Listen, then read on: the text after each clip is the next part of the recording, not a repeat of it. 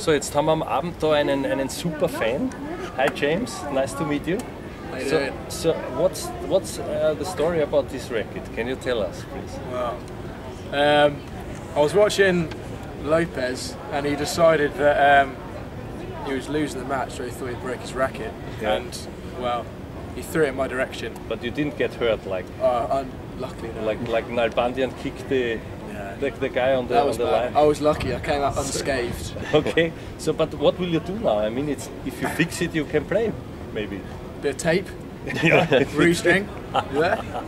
It's a nice racket. Yeah, it is. I mean, if he plays well with it, then maybe the magic will rub off for me. Yeah, it is. Never know. At least it's a good souvenir so far. Yeah. And so, who's your favorite for the tour? Has to be Murray.